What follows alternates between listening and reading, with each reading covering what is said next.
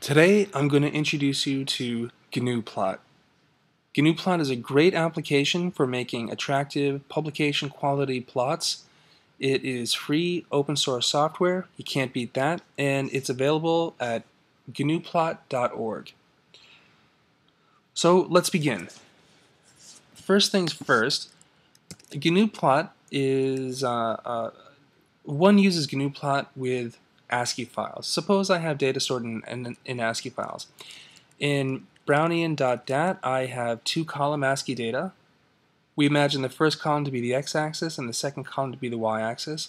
And let's also work with normal.dat. Again, that's also two column data, with the first column corresponding to the x-axis and the second column corresponding to the y-axis. So let me show you what's in Brownian.dat. I'll just peek at the head of it. Here it is. Here's our first column, here's our second column, and here is a peek at normal.dat. Again, this is our first column and then our second column. Alright, so let's fire up gnuplot by typing gnuplot from the command line and hitting enter. It doesn't require any arguments, just gnuplot. And here we are. So when you open gnuplot, depending on your environment, your terminal type is going to be, the default terminal type will be set to perhaps Aqua, perhaps WXT. On some older versions I've seen, it's even set to X11. I strongly recommend that when you start gnuplot, the first thing you do is set the terminal type to WXT enhanced. And it's this terminal that, in my experience, gives you the greatest degree of flexibility and functionality. So here we go. Let's plot the data found in Brownian.dat, and let's plot the data found in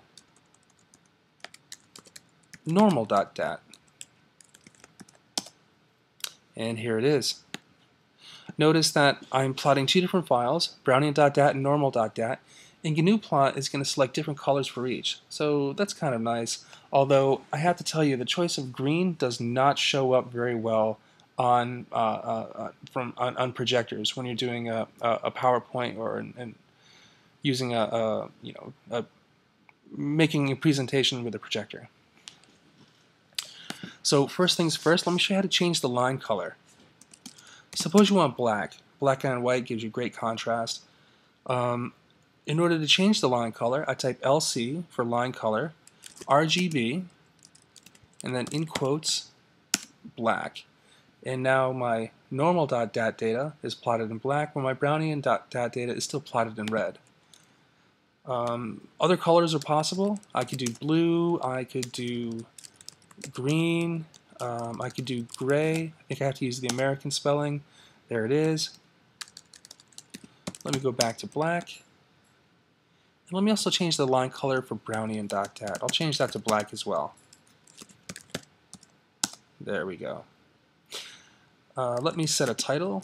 Set title example plot. That seems good enough to illustrate the point. I'll plot Brownian.dat and normal.dat again, and look, I have a title now, example plot. Now let me give labels to my y-axis and my x-axis. Set y label. This is the y label. And for argument's sake, let's use Greek characters for my x label, just to illustrate how to use Greek characters. So in order to get a Greek character, I do / open curly bracket, symbol with a capital S, and let's see, maybe I want alpha, beta, let's see what else, maybe throw a tau in there for fun. Close my curly bracket, and I close quote. And now when I make the graph again, oops, something went wrong here.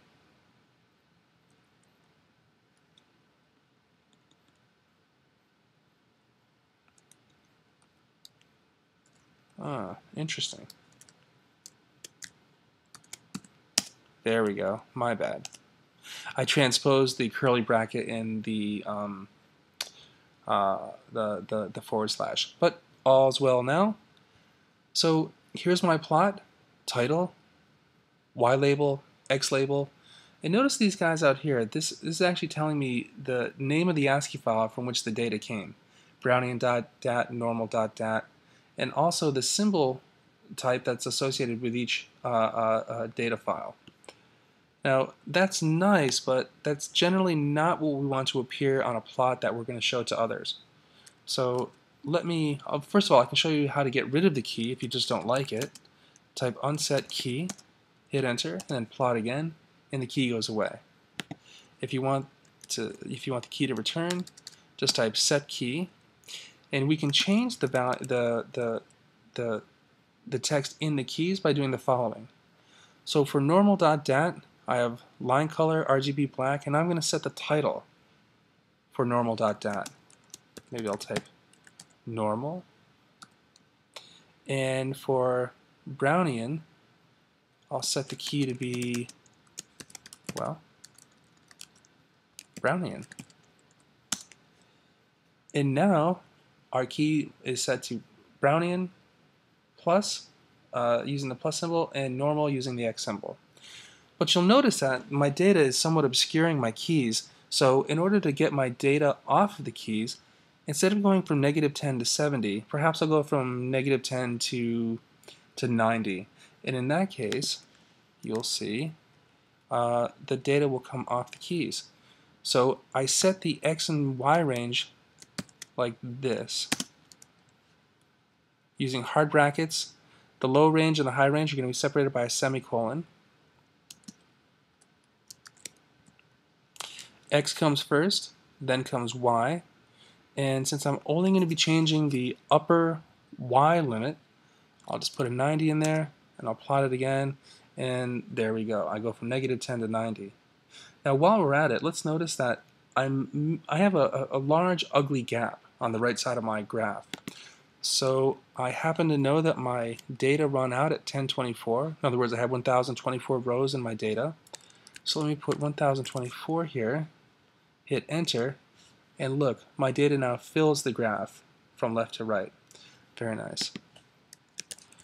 I can add a grid if I prefer by typing set grid, plot the data again, and now I have a grid. So this is my crude primitive plot. There's really not a whole lot to it, but let me show you how to save it now to an encapsulated postscript. We can use the encapsulated postscript in a LaTeX file. So here we go. Set terminal type, or I can just abbreviate terminal with term. Set term postscript EPS enhanced, and I want to set the font type to be Helvetica, and I want the font size to be 24. So I hit return, and the terminal parameters are spat back out at me, so I can see what my terminal parameters are. By the way, if at any time you want to tell gnuplot to show you what those terminal parameters are, just type show term or terminal. Now that I have my terminal type set to encapsulated postscript enhanced, I'm going to set my output file name to be, well, how about example.eps? That seems as good a name as any.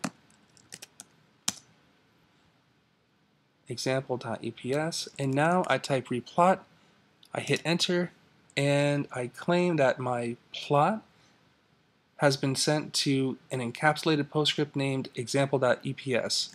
So let's get out of gnuplot and take a look. Aha, there it is, example.eps.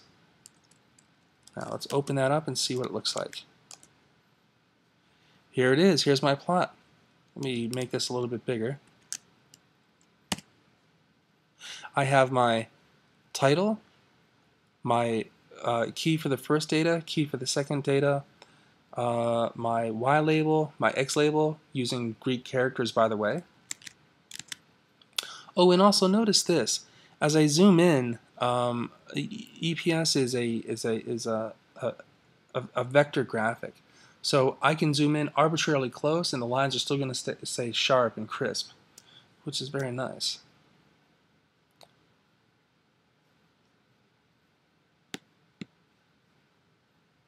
So this has been my introduction to gnuplot. It was short and sweet, just covered the absolute basics, and I hope you find it helpful.